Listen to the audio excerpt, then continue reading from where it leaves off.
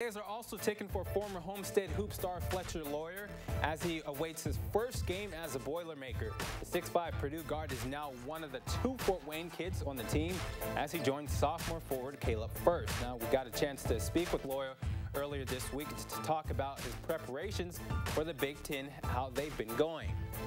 It's been good. I just know it'd be a grind this summer, so really going in, doing my best every day, and to help the team win in the winter is what I focus on doing. Obviously, the Big Ten and college basketball is going to be more difficult in every aspect, so really just focus on myself and not having any bad days. You got to make every day a good one, so really just getting better in every aspect of the game. I've worked out with Caleb quite a bit, and I've gotten to know him pretty well, so having a guy 20 minutes from you, 15 minutes from you on your team in college is pretty cool. So really just talking with him, having a good friend by my side the whole time, it's really nice. Loyer and the Boilermakers will still have a ways before the season begins, but Purdue is set to take on Milwaukee November 8th. Well,